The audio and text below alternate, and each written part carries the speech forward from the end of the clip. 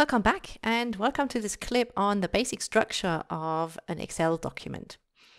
Now the details will depend a bit on your operating system, on the version of Microsoft Office you're using, and whether you use Microsoft Office on your own machine or in a cloud environment.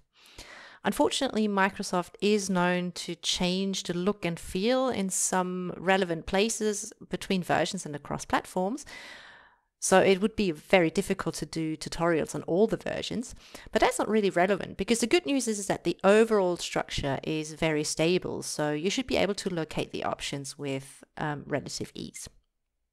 Okay, so we start with an empty worksheet, and we will look at two things primarily that we may want to call for the time being, the tools area up here and the data area down here. The tools area consists of a row of tabs, and underneath each tab is a row of options, and they're sort of clustered in what Microsoft calls ribbons. So for instance, the first ribbon here contains options to copy, paste, and cut. Then we have font formatting options that you may be familiar with from your word processor, similar to text alignment. We'll be using a lot the insert, delete, and format columns and rows options, and sorting and filtering. Now, if this setup doesn't quite look the same on your machine as it does on mine, that may also have to do with the fact that if you resize the window, right, if I make this smaller, many of these options seem to be disappearing. Okay, so if you didn't see some of the options that we looked at before, that may depend on the size of your window.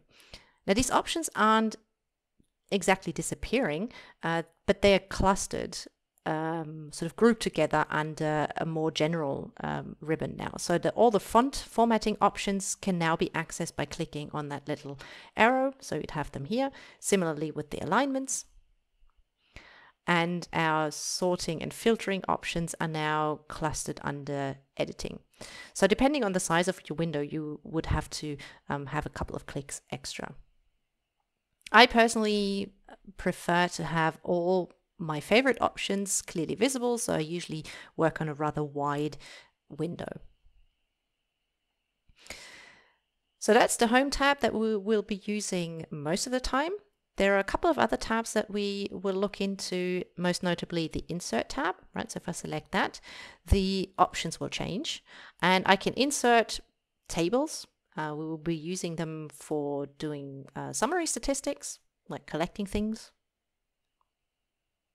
and also to insert basic data visualization tools, graphs, right, to present your data in an easy format. The other tabs I don't really use that much, except perhaps for the data tab, which contains an option that is helpful to import some types of data from some type of sources. And we also have some options to do text processing here. That's also very useful. We can use that. The other tabs, feel free to explore them, but I rarely ever use them. If I do use them, I primarily use them when I have a specific problem and a solution on the web suggests, hey, go to this tab, use that ribbon, etc., etc.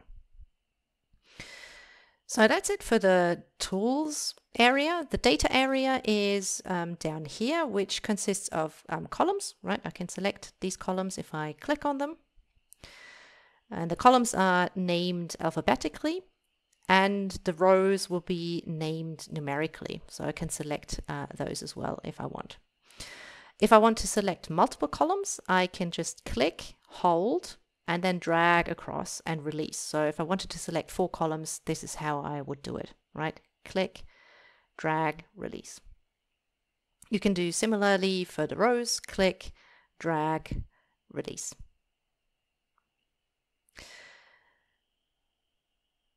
Now, as I said, the columns are named alphabetically. If you move across, once we move to the end of the alphabet, we'll go into the double digits until we reach some weird number, as a total of 16,000, over 16,000 columns in there.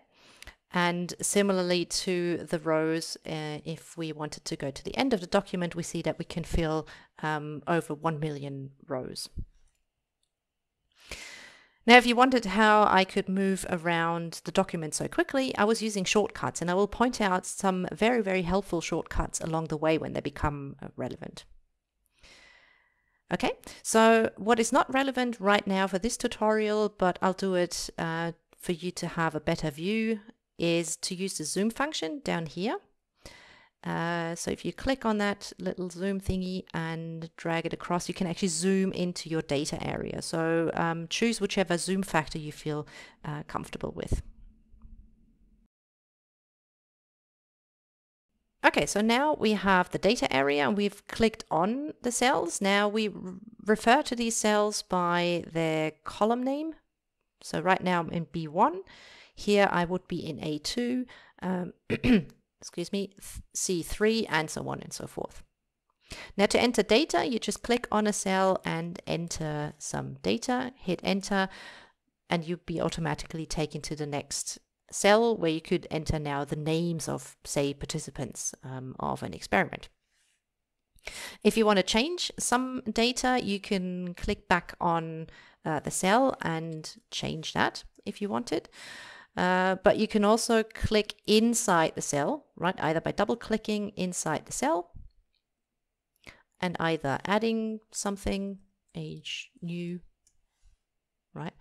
Or you could use that up here as well. So you can click up in this line at the top and delete some information if you wanted to. So that is relatively straightforward. So something that you may want to bear in mind is that there's a difference between being on a cell, which is when I click on the cell, and being in a cell if I either double click here or double click here to be actually in the cell to do some changes. The final thing I want to point out for this clip is the bottom here, which says sheet 1. You can add more sheets within the same document by clicking the plus sign here, and that would just add another table or another data sheet, which we will be using a lot for differentiating between the actual data that we want to analyze and some additional information like documentation or explanation or description of variables that we're using. So keep that in mind for later. All right, that's it for the first clip. Basic setup of an Excel document. In the next clip, we will look at what types of data we can enter into the different rows and columns. See you then.